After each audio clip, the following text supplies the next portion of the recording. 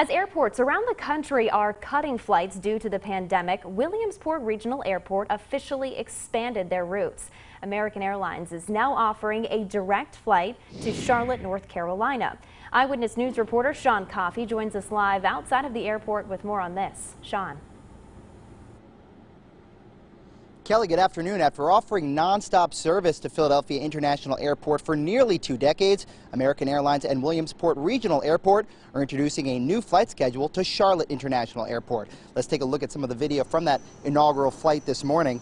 American Airlines Flight 5011 departing from Williamsport at 8 a.m. sharp. The plane was given a ceremonial water salute on its way out to the runway from the gate. Among those on board the aircraft were Lycoming County Commissioner Tony Massari and Lycoming Chamber of Commerce President Jason Fink. Those passengers will then return here to Williamsport after about a 90-minute layover. The airport executive director spoke with me a short time ago about why this new route is so significant to the area.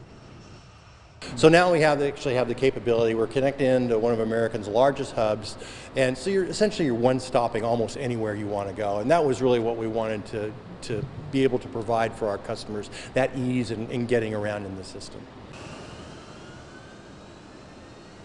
Powell adding that service to Charlotte will run twice a day in each direction, with a morning flight leaving Williamsport at 8 a.m. like it did today and another departing in the afternoon around 1:30. Now, this new flight schedule does mean that service to and from Philadelphia has been suspended. The final flight from Philly to Williamsport coming in late Monday night. In Montoursville, Sean Coffey, Eyewitness News.